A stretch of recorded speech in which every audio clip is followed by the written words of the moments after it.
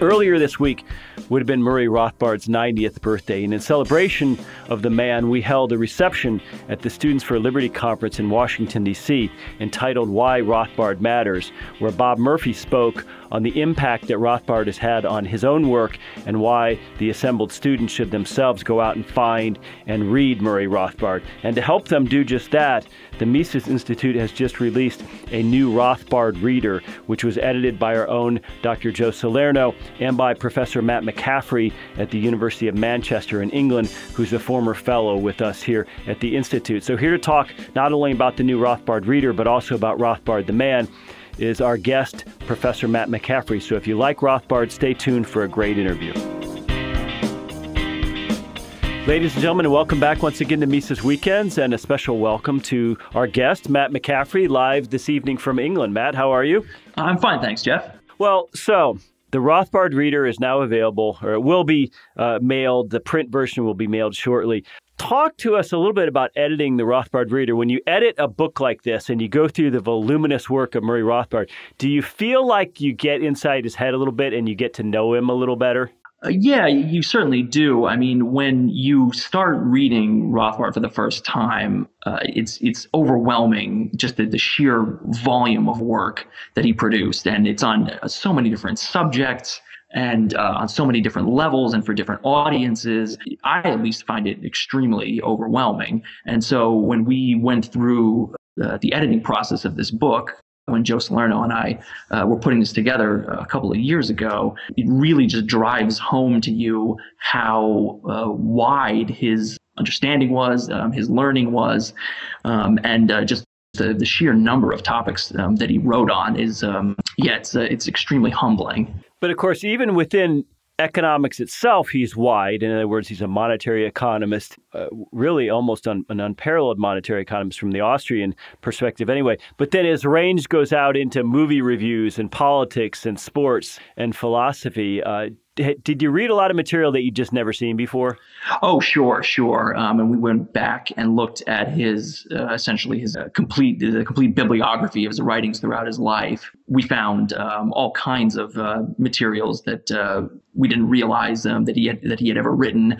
Materials, as you say, on every different subject, that had unfortunately been lost. And one of the things we tried to do in this book is actually bring a few of those surprise articles back and get them published and in the public eye again. Well, so obviously his big opus is Man, Economy, and State, and there are selections from that contained within the reader. When I go back and look at Man, Economy, and State, which really I think represents a revival of sorts in and of itself, or the beginning of the new Austrian school, he began this book in 1952 when he's only in his early 30s. He finishes it in his mid to late 30s. Isn't that pretty staggering to you to think that he was able to write this so young? Oh, yeah. I mean, it's really incredible that he managed to absorb so much of the economic doctrine, not just of the time, but for the previous 2 centuries, that he managed to absorb so much of this and then explain it systematically in Man, Economy, and State. I mean, that book, I think, will always remain his crowning achievement, certainly in economics. You think that's true of a lot of academics, that their biggest achievement comes at a pretty young age, just because just like our muscles age, our mental faculties age as well? Well, it's certainly true for some economists. Joseph Schumpeter said that it's the decade between the ages of 20 and 30 that all economists do their most brilliant work.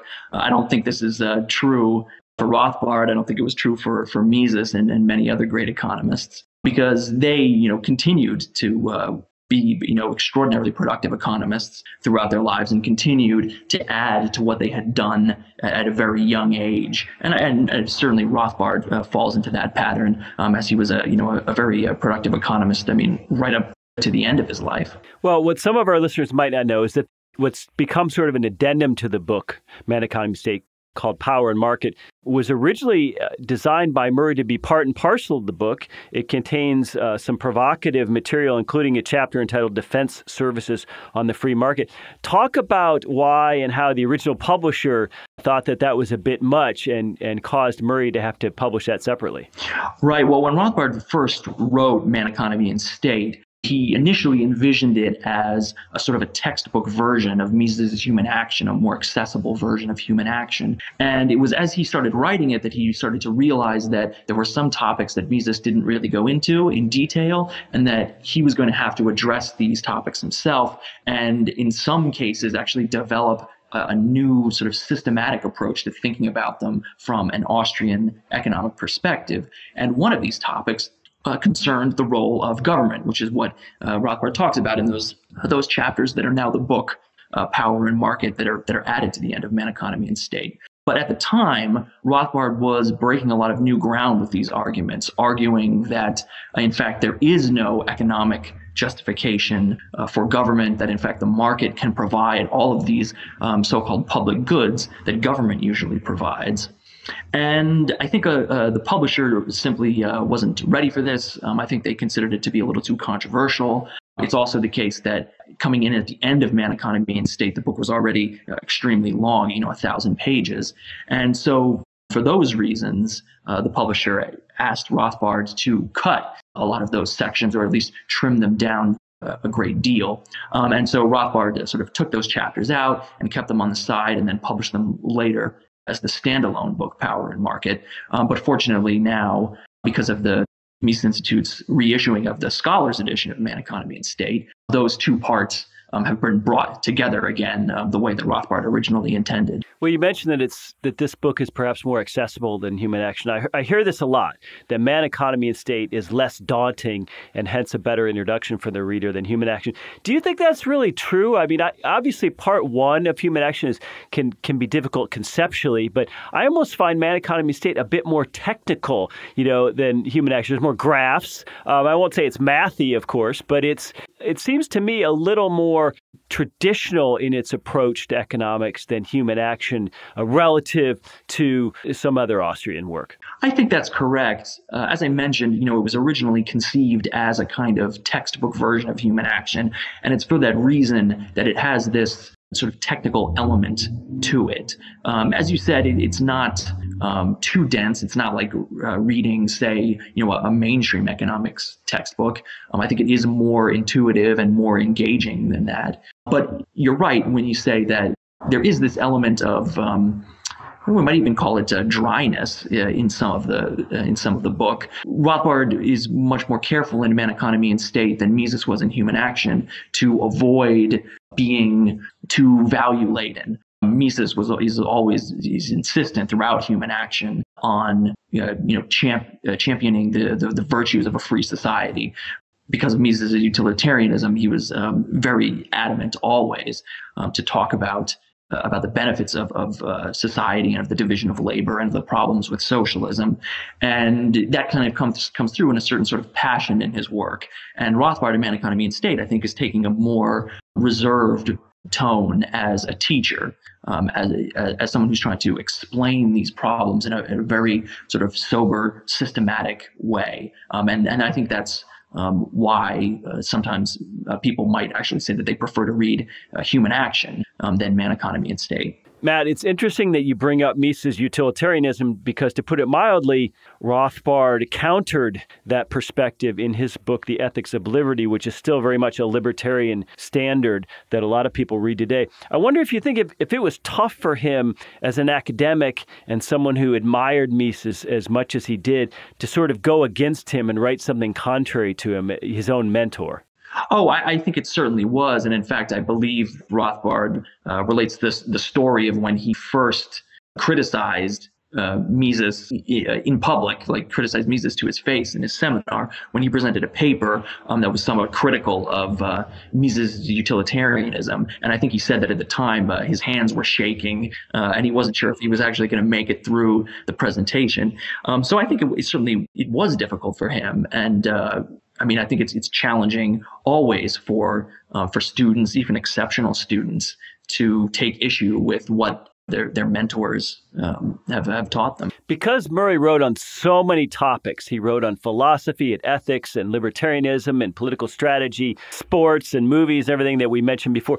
Do you think that this hurt him in terms of his reputation as a pure economist within the profession? Yes, I think it did. I think the broader the approach you take in academic writing, and the less sense of specialization there is in your work, the less appealing it's going to be to the profession at large. And this is a trend that still happens today. It's always harder to do interdisciplinary work than it is to specialize in very narrow topics. And that's the way that the economics profession and the social sciences more generally have been moving in the past few decades. And so I do think that to some extent Rothbard was a victim of that trend. But here's what's so interesting is today Rothbard is much better known for having written non-academic work for lay audiences than, let's say, Arthur Burns, the former Fed chairman who tried to thwart his PhD thesis at Columbia, right? Who can name the chair of the Harvard Department of Economics in 1975 today, right? So isn't that ironic that Rothbard, by doing an end run of sorts around traditional academia, is actually much better read and much more popular today? It is. There is a certain irony to it. But I think it's a testament to the fact that Rothbard was, a talented and engaging writer. And essentially on every topic that he wrote on, you could at least be guaranteed that he would be write something, witty and thought-provoking, and provide, some excellent food for thought. The fact that so many of his colleagues who were at the time much better known is a testament to the fact that they simply weren't able to do this. Specialization in this very sort of narrow academic sense, it can certainly hurt you over time. I think Rothbard used to say that there was a problem with economists, very famous economists, specializing in doing the kind of work that they were worst at. And I don't think Rothbard ever really himself specialized in anything. So that was, I think, a trap that he managed to avoid because he remained, a broad interdisciplinary scholar his entire life. Well, having edited this new reader, if somebody was new to Rothbard, they'd heard his name, but they weren't familiar with any of his work. They were sort of your typical libertarian with a healthy interest in economics. What would you tell them? Where would you tell them to start? Well, this book is designed to appeal first and foremost to people who are just in exactly this sort of situation. They want to get more into Rothbard. They're sort of curious, but he wrote so much you just don't know where to start. And so in general, that's one of the reasons why we decided to edit this book. With that in mind, as an economist myself, I, of course, gravitate most toward Rothbard's economic writings. And in this book, we've tried to sort of set out, even though it's relatively short, we've tried to use a small number of writings to let Rothbard outline his approach to economics, to economic theory, but also, of course, to economic policy and economic history and the history of economic thought, all the different aspects of the science. They're all there. And for me, those have always been the most compelling aspects of his work. At the same time, though, many other people would, I think, prefer to jump into his political philosophy, into his more practical writings on things like the libertarian movement and libertarian strategy. And so, of course, we include some of those writings as well. Well, I have to say, personally, I don't believe it is one of the movies reviewed here, but because of Murray Rothbard, I went out and saw the movie Metropolitan a couple of years ago, and it's really interesting to watch that movie knowing that Murray loved it. It changes your perception of watching a movie after you read a Rothbard review. That's for sure. Matt, we only have time for one more question, so let me ask you a highly loaded question, if I may. I would argue that today Mises' legacy is secure. In other words, even his worst critic would now acknowledge that he was a giant of the 20th century. It feels like Rothbard's legacy is not yet secure. Would you agree with that statement? And if so, why? I would agree with that statement. The reason is that I think Rothbard's most important contributions to knowledge in the most general sense are his contributions to economic theory, as encapsulated in Man, Economy, and State and a lot of his other sort of formal economic writings. However, even though these works are very commonly discussed, I think that they are not read closely as often as as people say. And I especially think that his original contributions in these books continue to go underappreciated. There are certain topics like his sort of anarchist political economy. These tend to be very popular, very widely read, and everybody knows the basic arguments, I think. However, what people tend to ignore are those core chapters of a book like Man, Economy, and State, the one that deal with the more mundane topics, the core price theory of the Austrian school, the discussions of production and of monopoly and of entrepreneurship, topics that you simply cannot do without in economics, and which Rothbard, in a sense, completely revolutionized in that book. But sadly, those are the chapters that tend to be least read today and least discussed. And for that reason, I think people sometimes dismiss Rothbard and consider him not so much as a path-breaking economic theorist, which I think he was, but as rather only a sort of a radical political economist and libertarian activist of sorts. Professor Matt McCaffrey, thank you so much for your time.